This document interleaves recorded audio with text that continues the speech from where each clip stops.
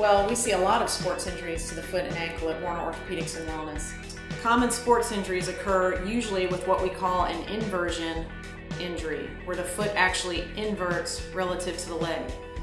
If you get a high ankle sprain, typically the mechanism is not usually the inversion, but more of an external rotation. These are injuries that take professional athletes out for a complete season, and it's a disruption of the connection between the outside ankle bone and the inside ankle bone all the way up the leg, therefore called high ankle sprain.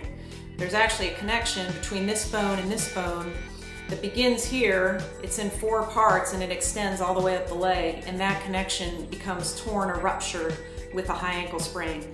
Another common injury that occurs mostly in basketball players with an inversion moment applied to the foot like this is called a Jones fracture.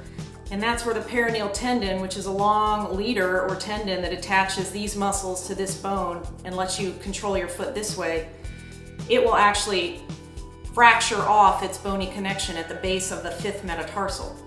Oftentimes in professional athletes, we put a screw in this or fix it surgically.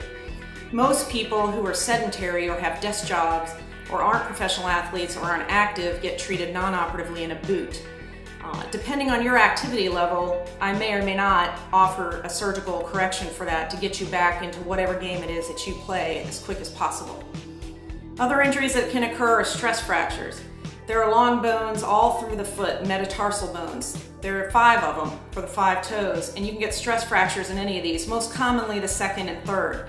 That occurs due to people with high arches who place a lot of stress on their 2nd and 3rd toe because they walk on the outside of their feet, particularly people that run a lot. Another common sports injury involves the Achilles tendon. The Achilles tendon or heel cord attaches to the calcaneus and allows you to have significant push-off strength. Sometimes these will rupture, sometimes they'll get inflamed at their insertion, and sometimes they actually just ache in the central part here where there's a lack of blood flow. And then there are a variety of different treatments. At Warner Orthopedics, we range from surgical treatment to injecting platelet-rich plasma, to doing ultrasound-based treatments, to doing injections of strong anti-inflammatories, to immobilization. It depends on the diagnosis and the source of the pain. But the number one reason people seek care after a sports injury is ankle sprain. It's actually one of the most common reasons anyone goes to see the physician to begin with.